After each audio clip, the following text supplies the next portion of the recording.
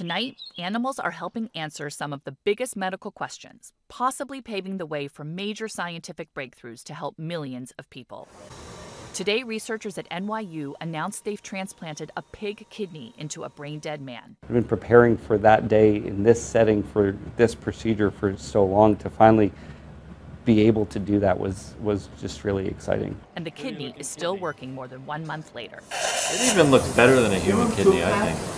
This groundbreaking move could transform transplants as we know it, and it happens as across the country these lizards losing and then regenerating their own tails could be key to treat more than 30 million people who suffer from osteoarthritis every day in the U.S. The humble lizard, while you might not think about it very often, is actually a factory of pro-regenerative processes. This is Chloe. Yes, she's named after the Kardashians. She's one of several types of lizards who drop their tails to fend off predators and then regenerate large amounts of cartilage really quickly, basically making a new one. Lizards are somehow able to turn normal everyday body cells called fibroblasts into new tissue types, including cartilage. In humans with osteoarthritis, cartilage degenerates instead of regenerates, forming a scar and making it hard to move properly. And researchers say we could all get it in our lifetimes. Researchers at USC hope that knowing how lizards make new cartilage,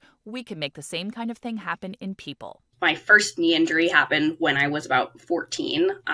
The next injury happened a couple months after that. Molly Huddleston's now 31 and running through her treatments. I'm too young for a knee replacement, but my arthritis is already so advanced that some treatment options, like a steroid shot, are not an option for me. If we can take a little bit of what the lizards are able to do naturally and turn those fibroblasts into cartilage, it would have a great therapeutic potential for human patients. And this kind of research goes way beyond lizards and pigs. From fruit flies to mice, we basically use research animals as a way for testing our hypotheses before making the jump to humans. Nature, acting as one big laboratory for scientists who are looking for answers to our many health mysteries.